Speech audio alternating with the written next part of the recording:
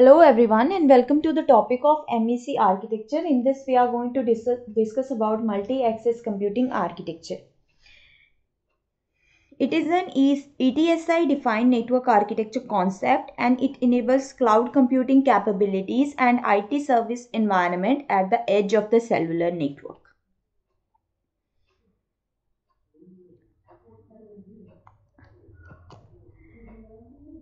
This reference architecture consists of two functional areas. So computing architecture has two functional areas. First is host and management. With the management layer which comprises both the host and system level administrated entities. The combination of these functional elements provides the foundation which are required to operate an environment for scaling various applications. So this design of MEC is a three-level organization engineering. It includes the versatile edge framework level structure. Next is the portable edge level structure and equipment separately.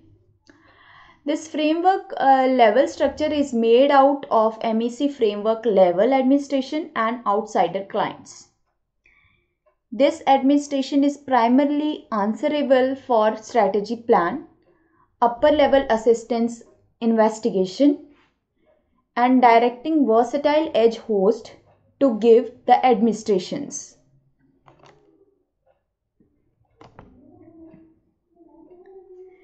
The level structure incorporated, they have administration programming and host framework. Multi-access edge computing has an stage, application and virtualization foundation. Host level, the board programming is accountable for the administration and activity of versatile edge stage and virtualized framework, which includes administration and director. MEC stage and application offer and trade the data they put away during the assistance provisioning. Mobile edge or multi-access edge computing, it has data for the end user equipments. So to make an open environment, the business rule of this and domain name goal system or DNS, it has a host level structure for the design.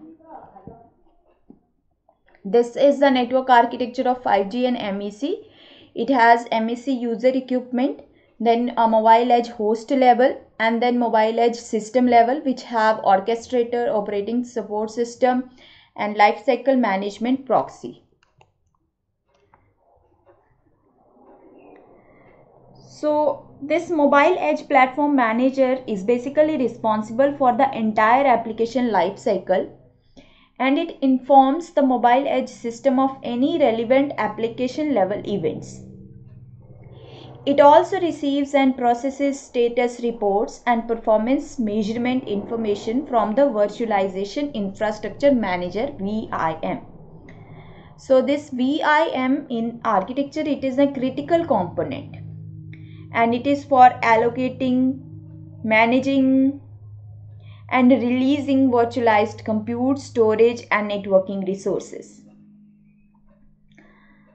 External Operation Support System OSS interface with the orchestrator over mobile edge management reference point.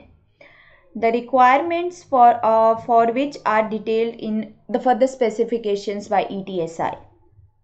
So this is the architecture of MEC. Thank you.